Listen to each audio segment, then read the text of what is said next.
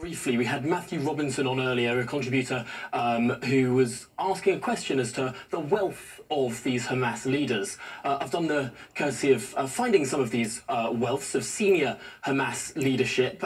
Abu Marzuk, worth $3 billion. Khalid Marshall, worth $4 billion. Ismail Haniyeh, worth $4 billion. And Hamas having the second highest turnover of any terror group on the face of the earth. Those are data from the Embassy of Israel in the United States, but interestingly, it has not been countered by any opposing regional force. I think we saw photographs of them earlier this week, travelling on a very luxurious private jet.